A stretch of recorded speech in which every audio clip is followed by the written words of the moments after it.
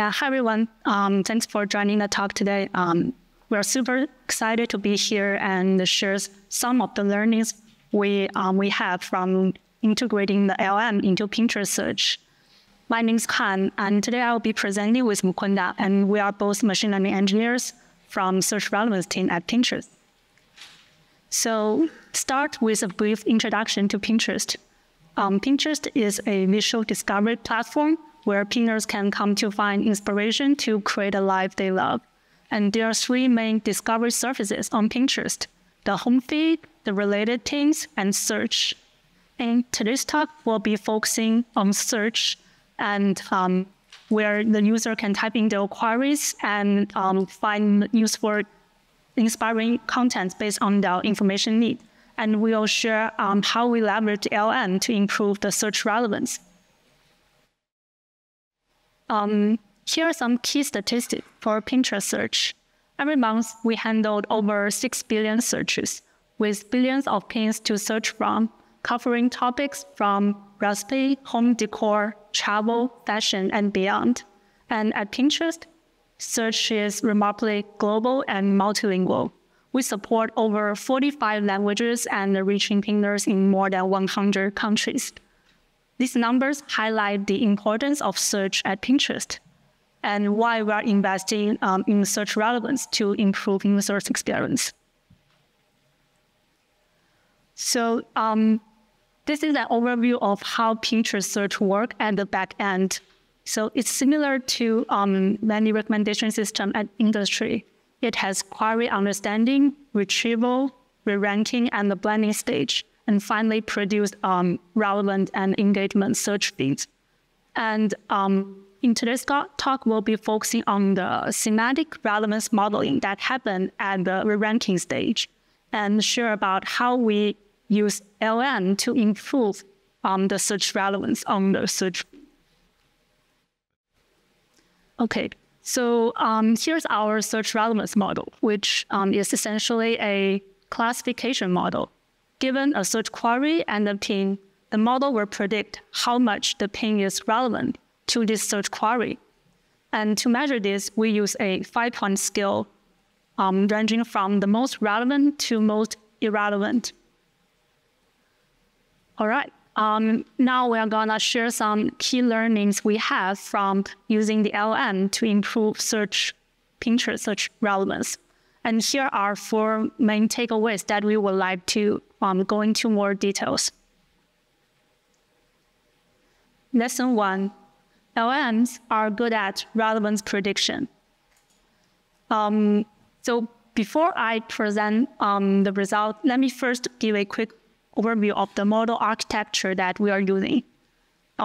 We concatenate the query and the pin text together and pass them into a LLM to get an embedding.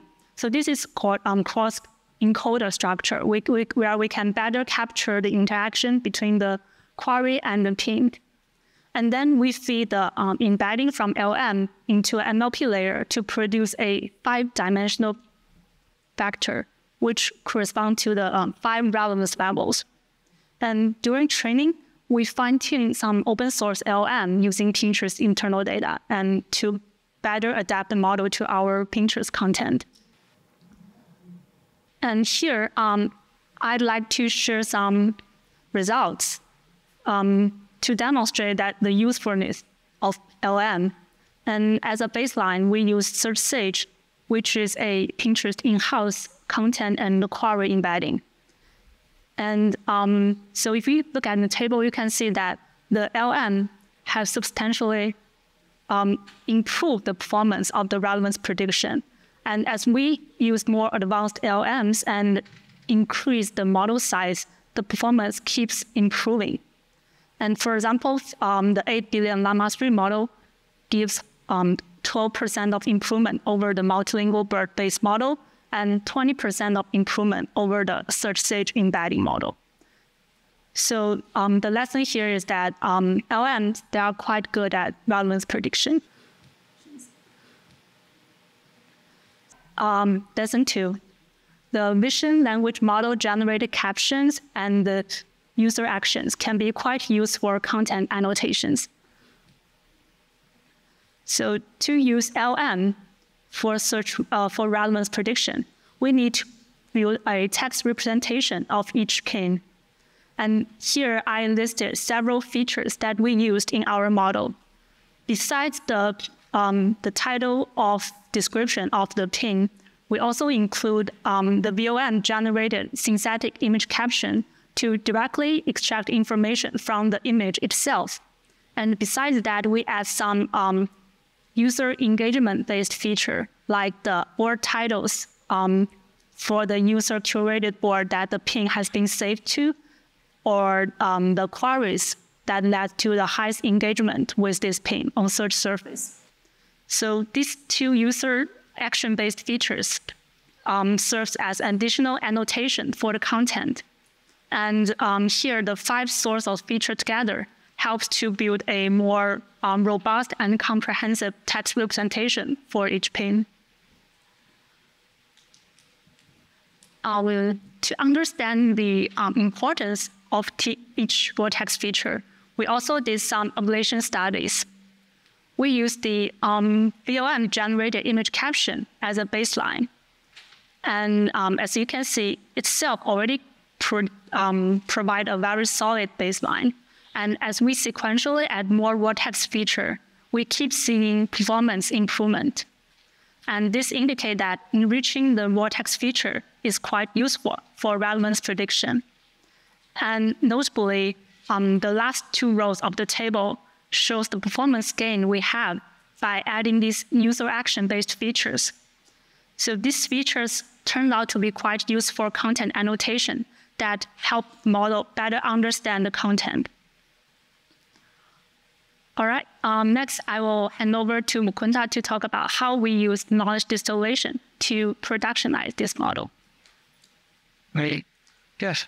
So now we have a good relevance model, which is good at predicting search relevance.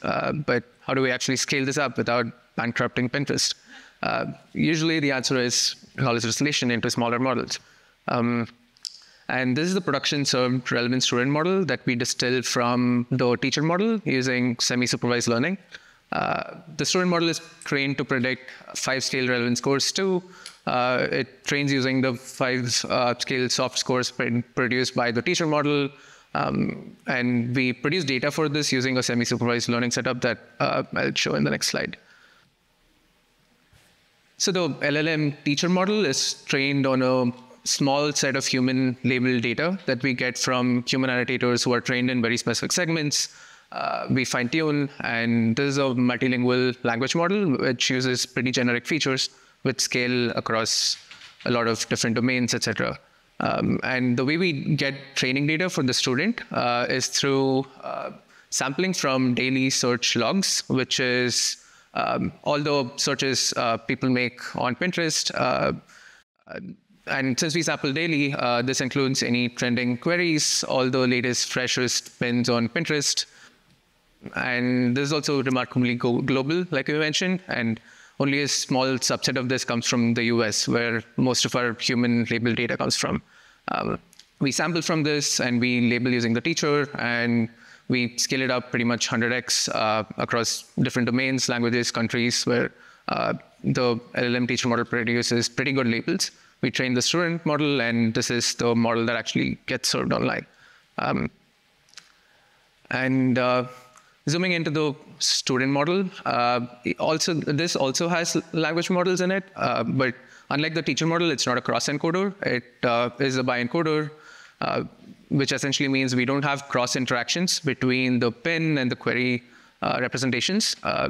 The pin gets embedded separately, query gets embedded separately, and it also uses a lot of other features like search stage that we previously mentioned for both embedding the query and the pin. We have graph stage embeddings, which Pinterest has published papers on, and OmniSage, and a lot of other embedding features for query and pin. But we also use a lot of pin query text match statistics like BM25, which we've seen historically perform really well for predicting search relevance.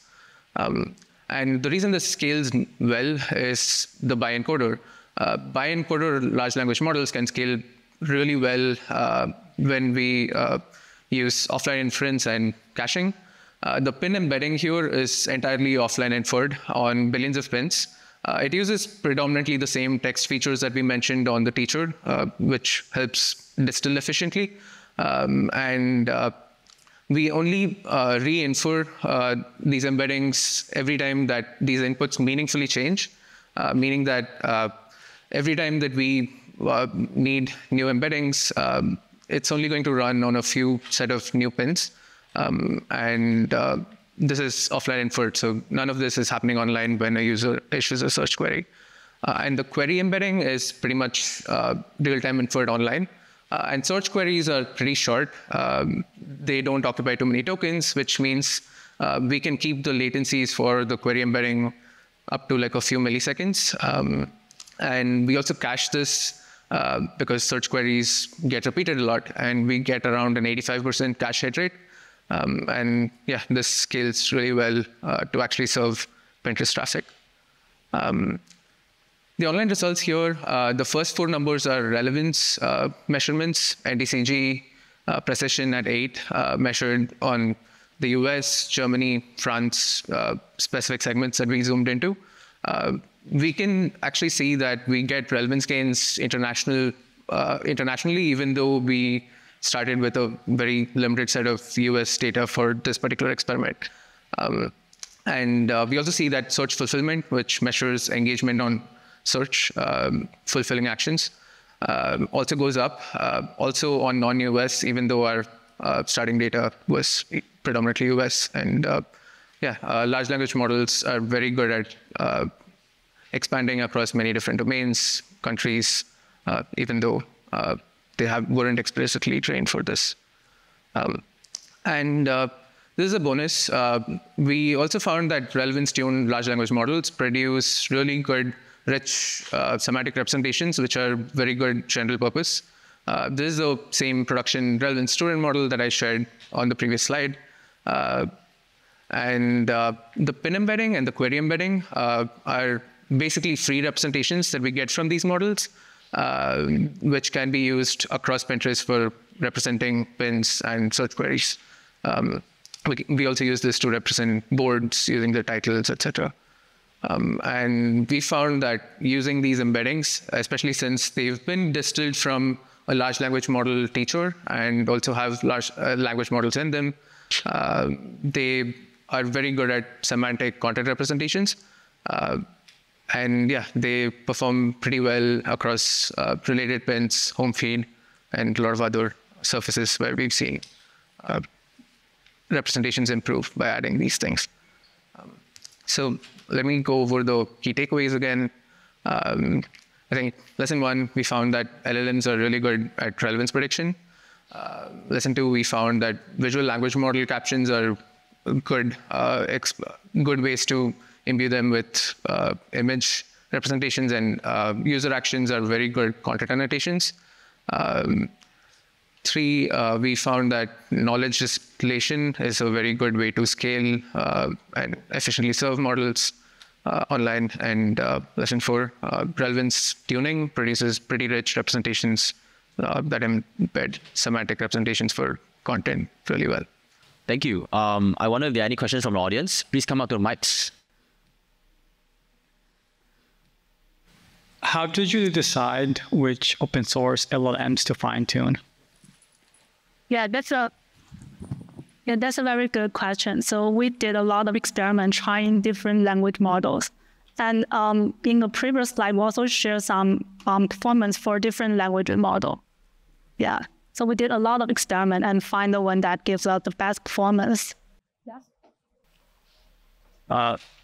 If you could just walk us through somebody typing a search prompt. The confusion that I have is you have like LLMs building some sort of matching. Is it just being used for the label to be distilled, or how did you shim that into the bioencoder? It wasn't really clear on the 2-tower offline nearline and how the LLM search kind of influenced that. We use LLMs to distill into a student model which predicts search relevance specifically and produces 5-scale relevance scores. And it's served at the end of the search pipeline. It's the re-ranking stage.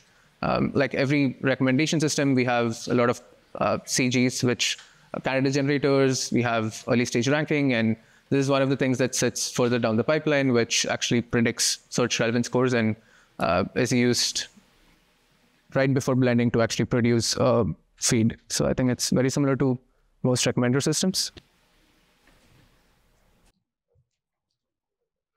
So I have a question around how you evolved into this architecture. Like, I'm sure printers has pre-LLM era search as well. Like, what limitations did you see in those systems that this new architecture solved for? So if I'm understanding correctly, your question is about what's the difference between the new system with the from the what was the driver to adopting LLMs for in your search pipeline? Did it support new features, or does it improve on the existing features where you had limitations?